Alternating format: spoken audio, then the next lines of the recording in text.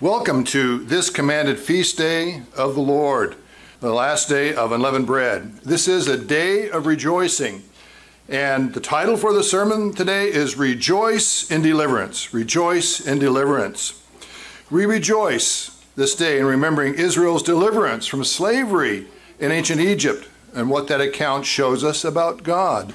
We rejoice in remembering our deliverance from sin, made possible through the sacrifice of the Lamb of God, Jesus Christ, and our repentance, baptism, and the laying on of hands to receive his Spirit. We rejoice in our deliverance from ignorance of God's plan to greater understanding, especially that God wants us to be his true sons and daughters. We rejoice in deliverance from impediments to God's plan, and we rejoice that our entry to the kingdom of God is near. So what happened this day in history? What biblical doctrine is associated with this day? What did we learn, if anything, from this past week? And how should we move forward towards God's kingdom? Let's start with some history. Let's go back to Exodus 13. Exodus 13. I'll start in verse 5. Exodus 13 and verse 5.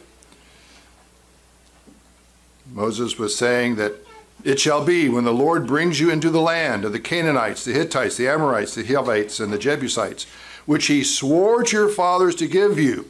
So this is something that God said he swore to give the land to the Israelites, a land flowing with milk and honey, that you shall keep this service in this month.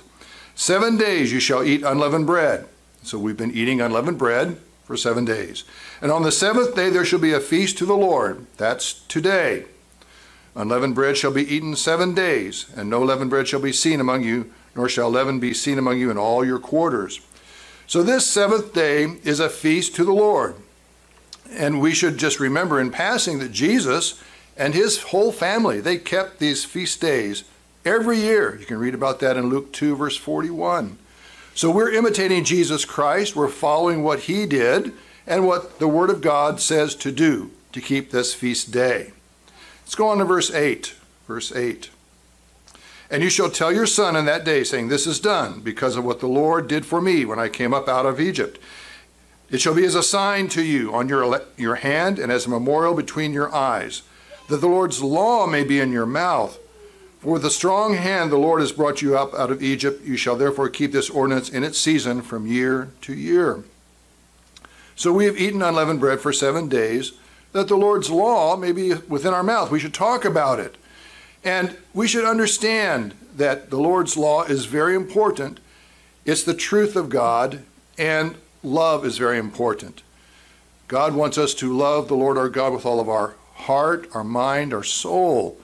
Of course, the heart is a symbol for emotions. We need to have emotion in our worship for God. With our mind, our intellect, we understand certain things. And with our soul, our physical strength. So we can understand that we should be and people. Love the Lord in truth and love. We need the intellect. We need the emotion. We need both. We can't have one or the other. Because if you have just one, like just all law, just all or the truth of God, then you're sort of lacking the emotion, the kindness, the care. But you could be also on the other side as well, just all emotion, all love. And, well, I don't have to obey anything because Jesus did everything for me. But I've been reading the Bible this week and just noticing how it just seems like really every time God wanted to heal someone, wanted them to receive a blessing, they had to do something. They had to walk. They had to wash at the certain pool of Siloam. They had to do something. So we are truth and love people. We're and people. So let's go on now to verse 20, Exodus 13 and verse 20. So they took their journey from Sukkot and camped in Etam at the edge of the wilderness. And the Lord went before them by day in a pillar of cloud to lead them, to lead the way, and by night in a pillar of fire to give them light, so as to go by day and night. He did not take away the pillar of cloud by day or the pillar of fire by night from before the people. Now, was this actually prophesied in a way? Yes, you can hold your place there in Exodus 13, but go back to Genesis 15. Genesis 15. Where was the promise that God had made to the fathers? In Genesis 15, and I won't be reading all of this. This is a really great study, but we'll start in verse 7. And God said to him, I am the Lord, who brought you out of Ur of the Chaldees, to give you this land to inherit it. So he made a promise. And he said, Lord God, how shall I know that I will inherit it? So he said to him, bring me a 3-year-old heifer, a 3-year-old female goat, a 3-year-old ram, a turtle dove, a young pigeon. And he brought all these to him and cut them in two down the middle and placed each piece opposite the other. But he didn't cut the birds in two. And when the vultures came down on the carcasses, Abram drove them away. Now when the sun was going down, a deep sleep fell upon Abram. And just in passing, I can tell you this was a prophecy of Jesus Christ dying as the sun was going down in the afternoon. Horror and great darkness fell upon him. The horror of the Son of God being beaten, crucified, and great darkness on the land from 12 to 3 o'clock. And he said to Abram, no, certainly, your descendants will be strangers in a land that is not theirs, and will serve them. They will afflict them 400 years. A prophecy about the slavery in Egypt. And all that time they were under Egyptian political control. Also the nation whom they serve I will judge. Afterwards they shall come out with great possessions. Now, as for you, you shall go to your fathers in peace. You'll be buried in a good old age. But in the 4th generation they shall return here, for the iniquity of the Amorites is not yet complete. And it came to pass when the sun went down, so it was a new day, it was dark. Behold, there appeared a smoking oven and a burning torch that passed between the pieces, confirming the covenant. But a smoking oven and a burning torch. Interesting. On that same day, the Lord made a covenant with Abram, saying, to your descendants I have given this land, from the river of Egypt to the great river, the river Euphrates. So this was where God made the covenant to give the land. And we see also the smoke, and we see the torch. God led them by the way. And it's just interesting, if you just turn over now to Isaiah chapter 4 and verse 5, Isaiah chapter 4 verse 5, we see this same sign will be once again given in the millennium. Isaiah chapter 4 and verse 5.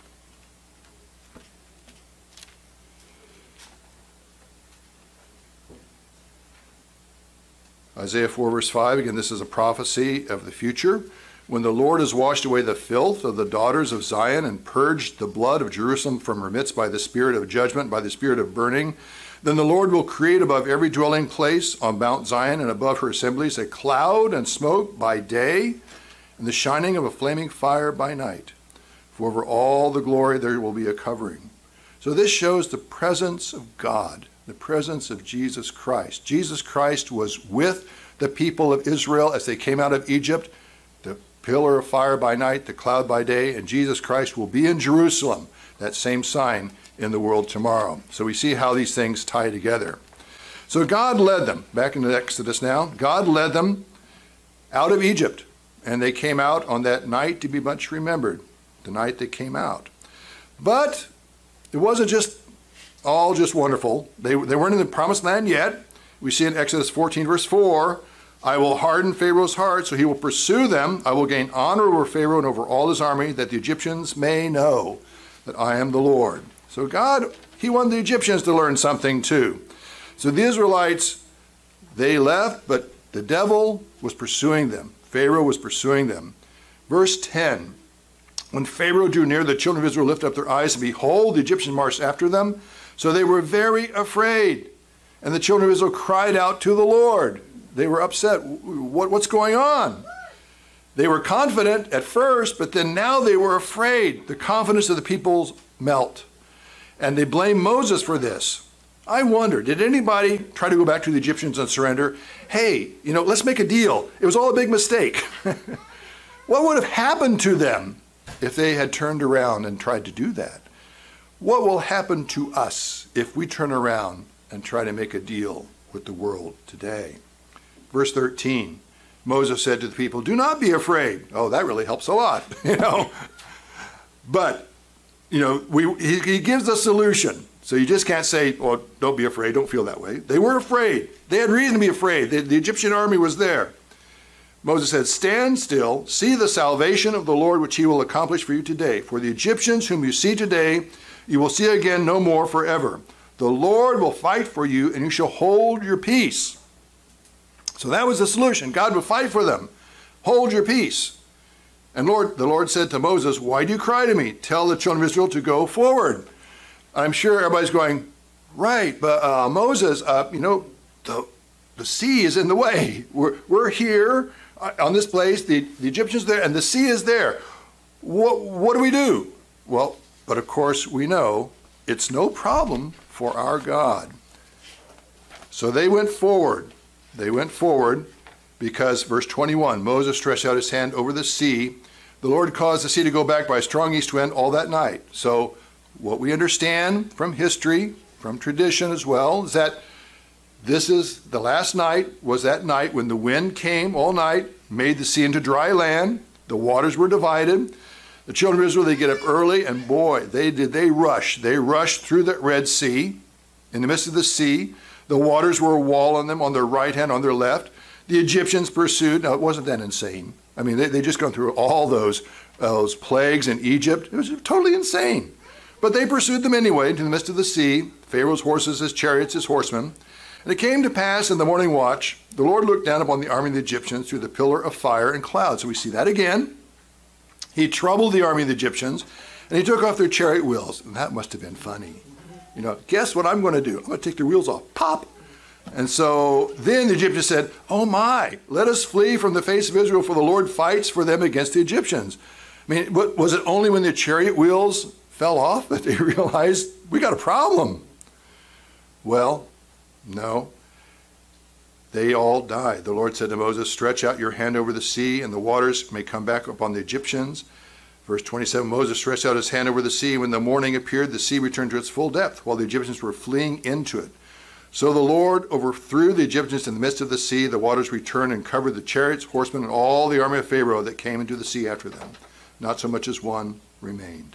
But the children of Israel had walked on dry land in the midst of the sea, and the waters were a wall of them on the right hand and on the left. So the Lord saved Israel that day out of the hand of the Egyptians. So this is that day. This is what we understand by tradition, that this is the day that Israel walked through the sea. The Egyptian army was destroyed. We can rejoice because this account shows that God keeps his promises. We might not think so, we might not understand, but he keeps his promises.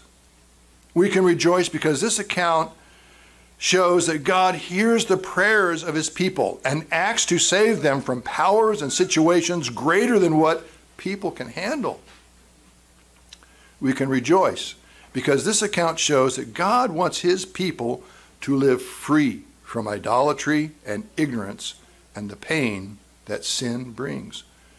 They were in slavery to Egypt. Egypt is a type of sin. And they were in pain. Their children were being killed. The boys being thrown into the river. God wants us to live free. He wanted Israel to live free. And they were delivered by a type of baptism. Israel was surrounded by water and the cloud overhead, so it's like a type of baptism. And Israel rejoiced in deliverance from Egypt that day. There's a whole song that they gave in Exodus 15.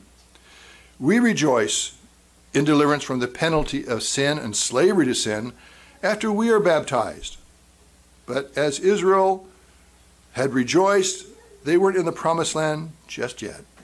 Neither are we. What is the theme or one of the doctrines that's associated with this day? It is the doctrine of baptisms. So let's talk about that. 1 Corinthians 10. 1 Corinthians 10.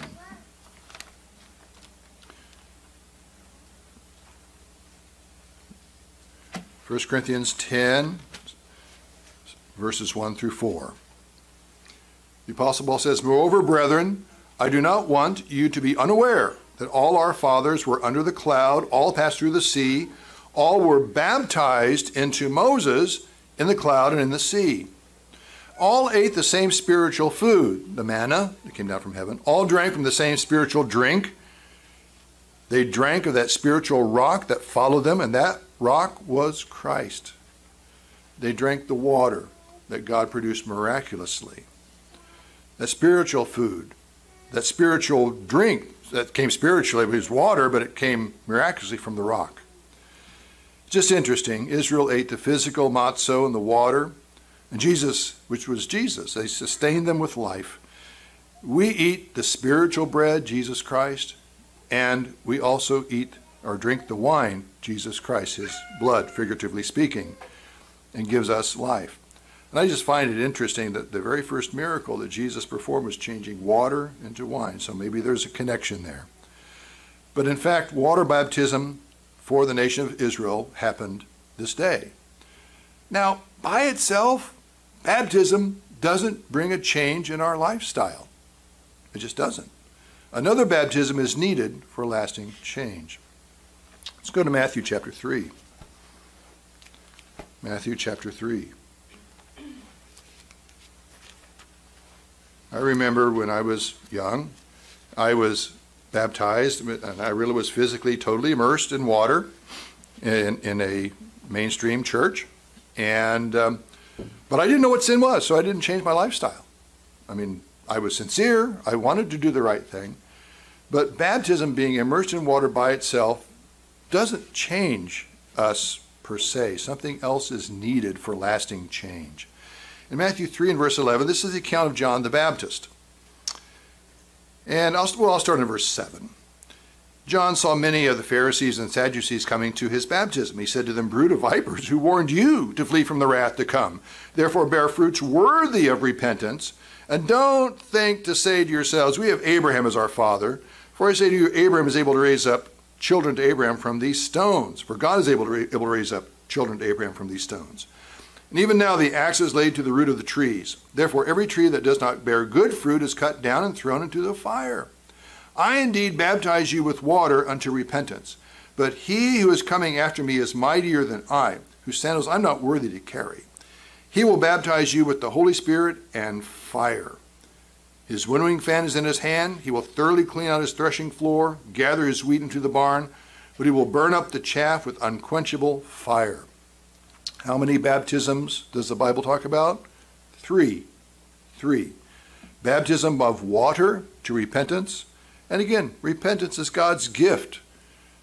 And this baptism is an outward ritual, I guess you could say, of what God has done or is doing inwardly. Gives us repentance. The goodness of God leads us to repentance.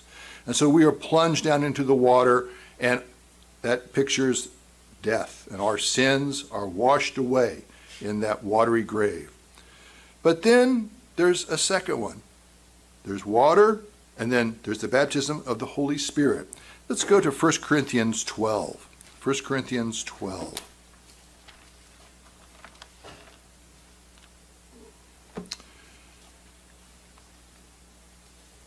Now start in verse 12, 1 Corinthians 12 and verse 12. "For as the body is one and has many members, but all the members of that body, being many, are one body, so also is Christ. For by one Spirit we were all baptized into one body, whether Jews or Greeks, slaves or free, and have all been made to drink into one Spirit." So we see a Spirit baptism puts us into the church of God. One body with many members. And it's by the laying on of hands that we receive God's Spirit. 1 Corinthians 2 and verse 9. 1 Corinthians 2 and verse 9.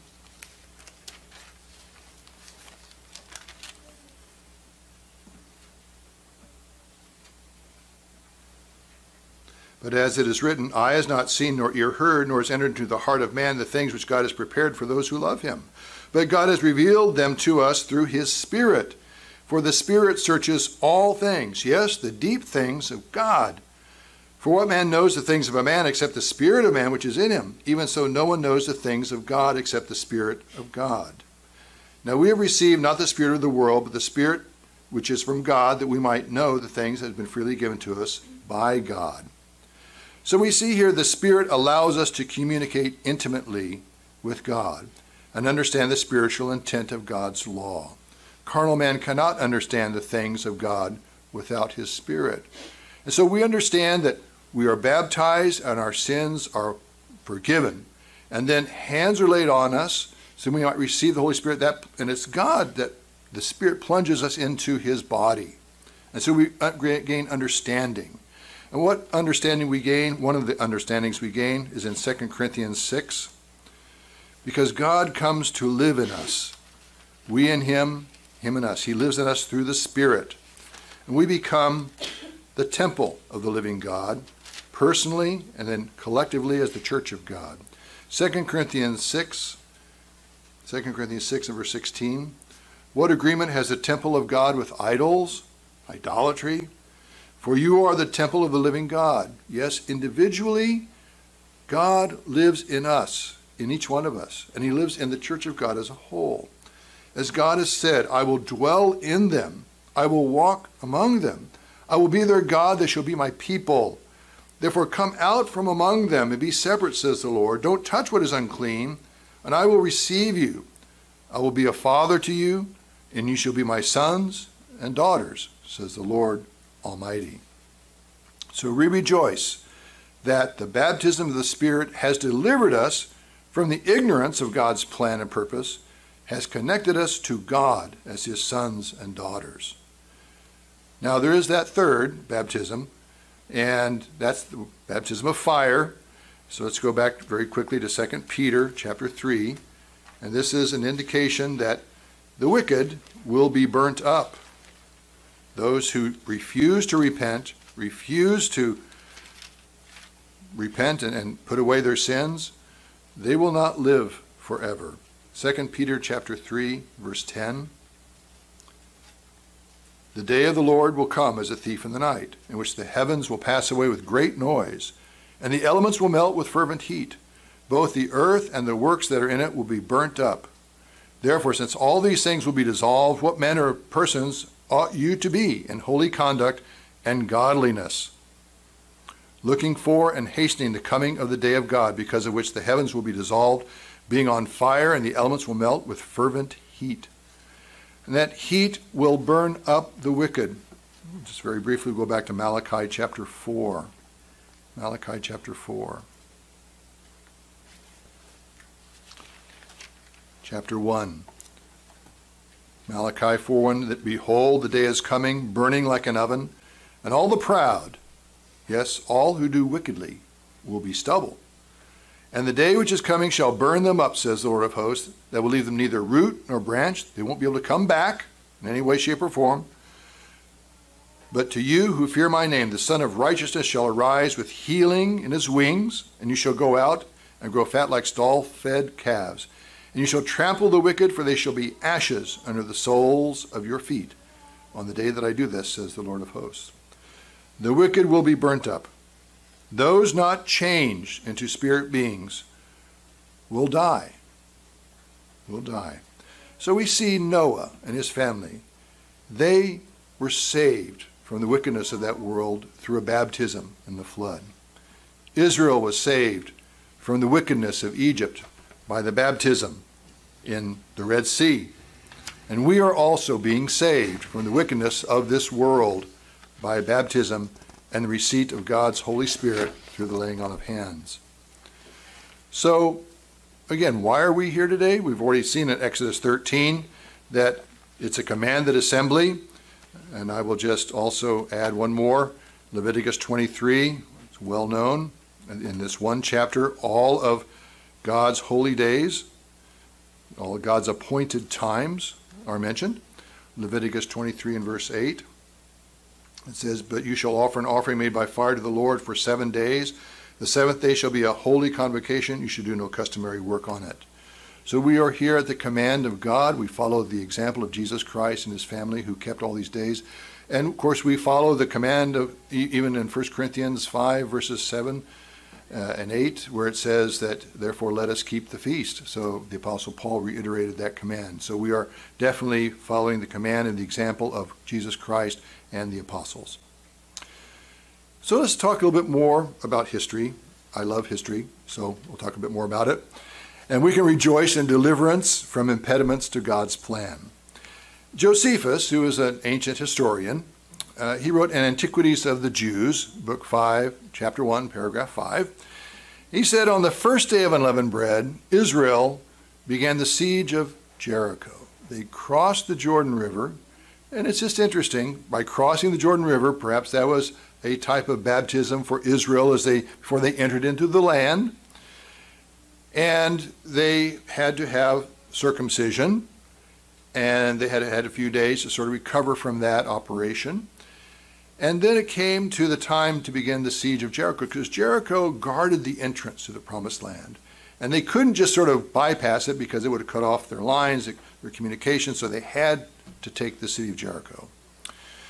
The Jameson Fawcett Brown commentary says that Jericho fell on the last day of unleavened bread on a weekly Sabbath. It's interesting. So from what we understand by the commentaries and the indications in the book of Joshua, it seems like that they began the siege of Jericho on a Sunday, which was the first day of unleavened bread that year. And then they did the siege and did what they did, and then the walls fell down on a weekly Sabbath, the last day of unleavened bread on the weekly Sabbath. Let's go back to Joshua, Joshua chapter 5. So again, this day apparently reminds us, it should remind us of the fall of Jericho. Joshua chapter 5. I'll start in verse 13. Well, no, let's go back. I'll start in verse 8.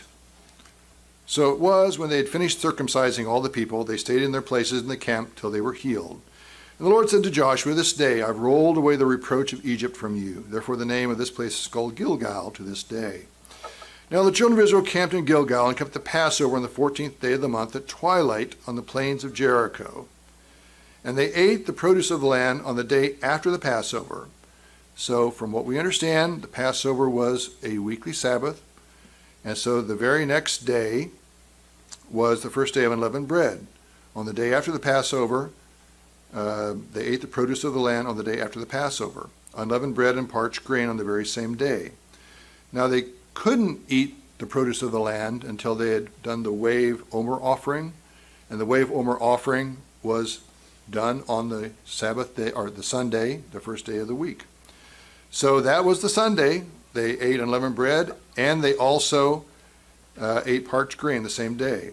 Then the manna ceased on the day after they had eaten the produce of the land. So on the Monday, the manna stopped. Verse 13, it came to pass when Joshua was by Jericho, and again, this possibly was a few days before all this happened. It came to pass when Joshua was by Jericho that he lifted up his eyes and looked, and behold, a man stood opposite him with a sword drawn in his hand. And Joshua went to him and said to him, are you for us or for our adversaries? He said, no, but as commander of the army of the Lord I have now come.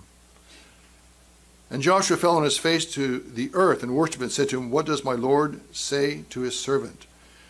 Then the commander of the Lord's army said to Joshua, take your sandal off your foot, for the place where you stand is holy. And Joshua did so. Just interesting, you think about that. Men without God's help cannot recognize God.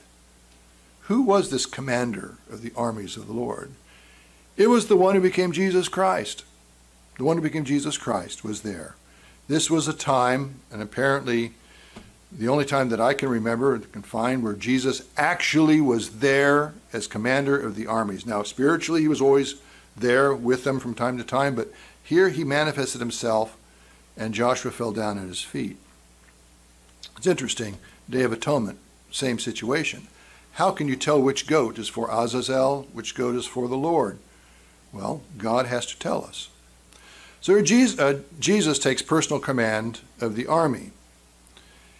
And then, starting chapter 6, verse 1, Jericho was securely shut up because the children of Israel. None went out, none came in. The Lord said to Joshua, see, I've given Jericho into your hand, its king, the mighty men of valor. And this is the plan. Now think about that as we read it. You shall march around the city, all you men of war. You shall go all around the city once. This you shall do 6 days.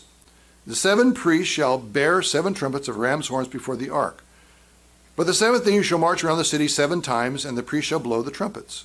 And it shall come to pass when they make a long blast with the ram's horn, and when you hear the sound of the trumpet, then all the people shall shout with a great shout, and the wall of the city will fall down flat, and the people shall grow up every man straight before him. So I can just imagine Jesus with a smile on his face saying, Joshua, I've got a plan. It's going to rock their world. And then he explains the plan. And Joshua's going, what? What? What do you think? What do we think, Joshua? And Joshua's going, wow, that's an amazing plan. You want us to walk around once for 6 days, and then on the 7th day walk around 7 times. You don't want us to build siege walls. You don't want us to have ramps or ladders. And after we walked around 7 times, and everyone's really tired, because it probably took about an hour to walk around the city. Sorry about that. They got really tired, and then he wants to shout, and then we go take the city, right? Yeah. What a plan. You think, well, what kind of plan is that? But Joshua, he said, okay, you're the commander, you're God, we'll do it.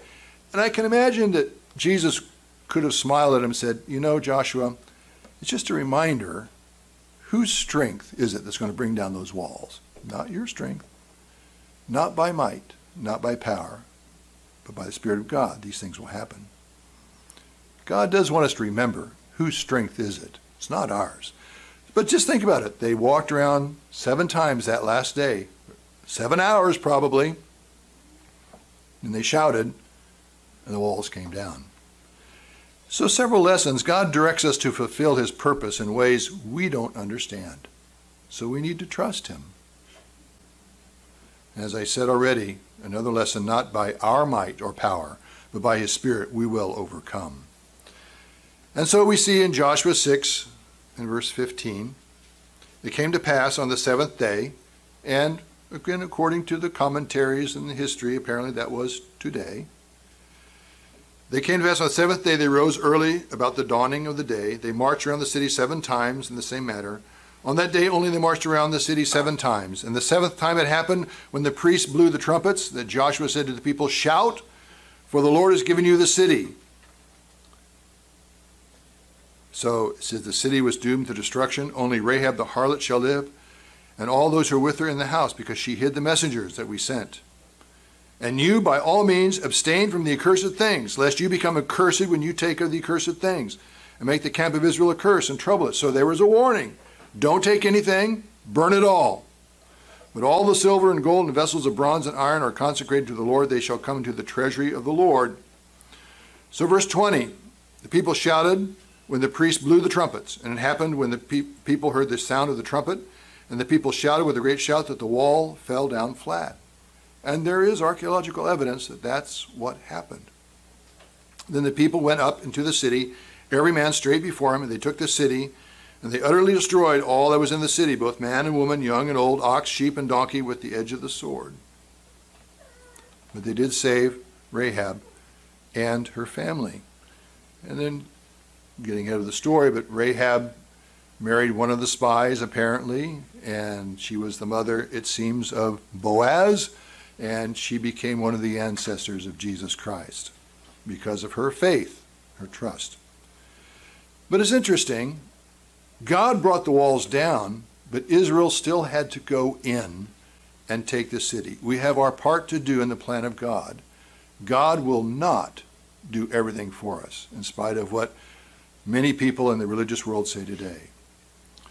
So Israel was now free to begin entering the promised land after the fall of Jericho. But sin is still there, and sin still has to be found and put out. Joshua 7, verse 1. But the children of Israel committed a trespass regarding the accursed things. For Achan, the son of Carmi, the son of Zabdi, the son of Zerah, of the tribe of Judah, took of the accursed things, so that the anger of the Lord burned against the children of Israel. I'll just summarize the story. They sent an expedition up to the village of Ai, and they didn't take it. They were defeated before Ai. And everybody said, well, what's happening? I thought God was going to be with us. Everyone's all upset. Joshua tears his clothes, and God says to Joshua, verse 10, get up, why do you lie thus on your face? Israel has sinned, they've transgressed my covenant, which I commanded them. So they had to figure out who did this. God said, neither will I be with you anymore unless you destroy the accursed from among you. So they went through the process of finding which tribe, which clan, which family. And it came down to Achan. Verse 18. He brought his household man by man, and Achan, the son of Carmi, the son of Zabdi, the son of Zerah, the tribe of Judah was taken. And Joshua said to Achan, my son, I beg you, give glory to the Lord God of Israel, make confession to him. Tell me now, what have you done? Do not hide it from me. Achan said to Joshua and said, indeed, I have sinned against the Lord God of Israel. This is what I have done. When I saw among the spoils a beautiful Babylonian garment, 200 shekels of silver and a wedge of gold weighing 50 shekels. I coveted them. I took them, and there they are hidden in the earth in the midst of my tent with the silver underneath it. So he sent messengers, and yep, that's where they all were. And you know, all his family died because the family had to know that these things were buried in the middle of the tent. So they all shared in the cover-up. They all shared in the cover-up. What are some of the lessons here? We have our part to do in the plan of God. God will not do it all for us. But sin hurts others as well as the sinner. A group could be having big problems and not know that the reason why is hidden sin in their ranks. Another lesson. There can be no compromise with this world's sins. If one sins in secret, be sure your sin will find you out. Eventually, it all comes out. And it's another interesting point. The Bible is tied together in many interesting ways. What did Achan do? He took the evil garment, he took the gold, and he died. So he lost the sight of his eyes. Let's go back to Mark 10. Mark 10 and verse 46. Mark 10, verse 46. We have the account of Jesus passing through Jericho. Mark 10:46. They came to Jericho, and as he went out of Jericho with his disciples and a great multitude, blind Bartimaeus, the son of Timaeus, sat by the road begging. And when he heard that it was Jesus of Nazareth, he began to cry out and say, Jesus, son of David, have mercy upon me. Many warned him to be quiet, but he cried all the more, Son of David, have mercy on me. So Jesus stood still and commanded him to be called. And they called the blind man, saying to him, Be of good cheer, rise, he's calling you. And throwing aside his garment, he arose and came to Jesus. Jesus answered and said, What do you want me to do for you? The blind man said, Rabboni, that I might receive my sight. He said, Go your way, your faith has made you well. And immediately he received his sight and followed Jesus on the road. You see how this ties up that loose end of Achan.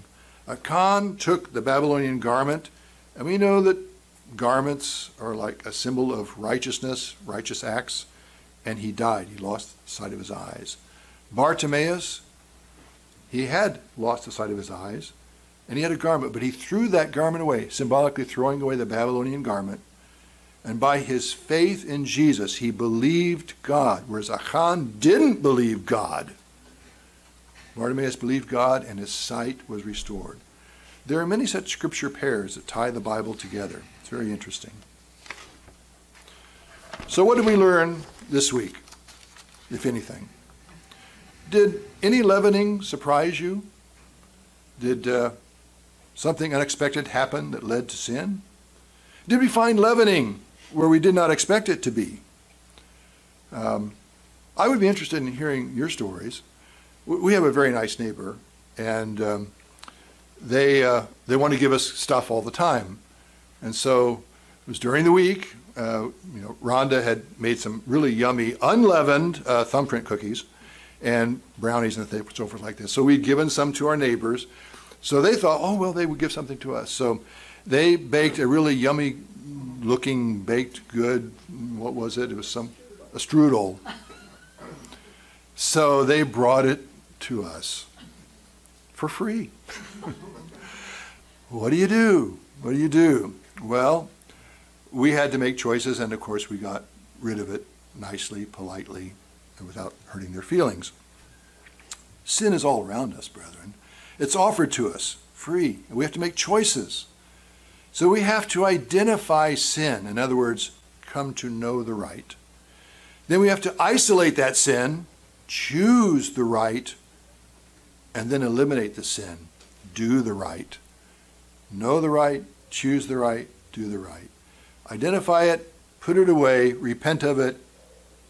Jesus Christ has paid the penalty for sin. Adam and Eve, they ate from the tree of the knowledge of good and evil. And you know, I suspect that tree was was a tree that grew croissants. And every year we have a feast to remind us of the wrong choice they made. Now you might ask, really? A tree that grows croissants? Well, yes, croissants have a flaky, crisp crust, nice golden brown, but lots of air below. They look good. They taste good. Croissant people can have a superficial righteousness and no spiritual strength below. Is our spirituality superficial? Knowledge only? Let's go back to 1 Corinthians 8. 1 Corinthians 8. Obviously, I'm making hopefully a humorous comparison about, of course, we know probably it wasn't croissants because they weren't invented that time, but we don't know what kind of fruit it was. But I like croissants. 1 Corinthians 8, verse 1. Now concerning things offered to idols, we know that we all have knowledge. Knowledge puffs up, but love edifies. That's why I said before, we need knowledge of what God's plan and purpose and the law of God, but we must also have love. Love that gives us strength, the care, the concern for others. We are and people. Knowledge and love. Truth and love. So, what did we learn this week? And we also have to keep putting sin out. Sin always tries to come in, tries to sneak in. It's everywhere. It's like yeast spores are everywhere in this world. Wherever the atmosphere is, yeast spores are hovering around. Yeast and sin are everywhere. Sin, the devil, broadcasts. He's the prince of the power of the air. So we always have to be on guard because it can come upon us unexpected, unwanted, free, and can get us into a lot of trouble. And we have to also remember, even though we have knowledge, please, we must have love. Love edifies. So, truth and love. So how did Jesus resist sin? He had to go through a whole corrupt society. He had to go for years and years and years. Let's go back to Hebrews 5. How can we resist the sin that's so clearly around us as we go forward from these days of unleavened bread? Tomorrow, you could eat leavening and beyond, because leavening is only a symbol for sin for 7 days during the year. But like I said, sin is always there. And we have to identify it, isolate it, and put it away. Hebrews 5 and verse 7. Jesus Christ, who in the days of his flesh, when he had offered up prayers and supplications, with vehement cries and tears to him who was able to save him from death, and he was heard because of his godly fear. Though he was a son, yet he learned obedience by the things which he suffered. And having been perfected, he became the author of eternal salvation to all who obey him. Jesus Christ prayed often. He had godly fear. He learned the price of obedience. He saw sin all around, but he kept the goal before him. He knew the importance of his mission. And I think we should all reflect on the importance of our mission as well. Let's go to Hebrews 12 and verse 1. Hebrews 12 and verse 1. Therefore we also, since we are surrounded by so great a cloud of witnesses, let us lay aside every weight and the sin that so easily ensnares us. It's all around. It's there to just snare us when we were not paying attention. Let us run with endurance, with patience, the race that is set before us, looking unto Jesus, the author and finisher of our faith, who for the joy that was set before him endured the cross, despising the shame. He is set down at the right hand of the throne of God. What was that joy set before him? The joy of knowing and expecting brothers and sisters to become fully born as spirit-born sons and daughters of God, brothers and sisters of Jesus Christ. This whole universe, they planned it out. Jesus Christ created all things under God the Father so that he is his one sacrifice to pay the penalty for all sins. The joy of having brothers and sisters, great relationships forever. He kept that before him. So we need to keep our big goal in mind of having eternal life, serving God, loving our neighbor. We need to have courage in trials. As we heard in the sermonette, we're not going to escape trials. We have to learn how to manage them, be strong. Could Jesus have sinned? If the answer is no, then why did he resist unto bloodshed, striving against sin?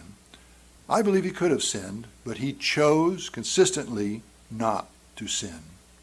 He was a fighter and an overcomer. He was not a quitter.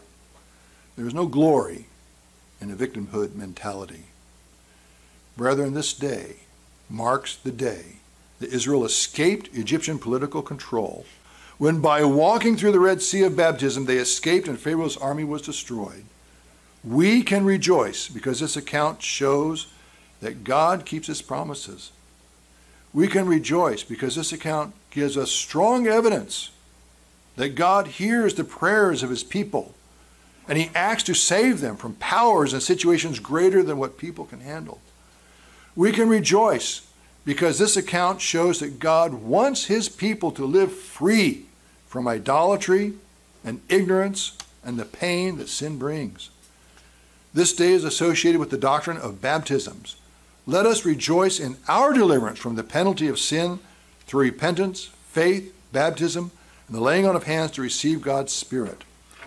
Let us rejoice that God has given us a portion of his Holy Spirit that allows us to understand the plan of God, be part of his church, and to participate in building godly character so that we can become his true Spirit-born sons and daughters. This day reminds us of the day Jericho fell, allowing Israel entry into the promised land. Let us rejoice that God will act in ways we cannot foresee or even understand to deliver us from problems greater than we can handle. We learned this week that sin is everywhere, easily available. Let us rejoice that God teaches us to identify sin, isolate sin in our words and deeds, and eliminate sin with God's help. We learned that to overcome as Jesus did, we need to be serious in our prayers. Keep our eyes on the bigger goal while we actively do the work of God and wait for him to fulfill promises. Let us rejoice that God will never, ever leave us or forsake us. As we go forward from this feast, let us press towards the soon coming kingdom of God with faith, confidence, and courage. He will lead us into the promised land, the kingdom of God, and we will live happily ever after for all eternity.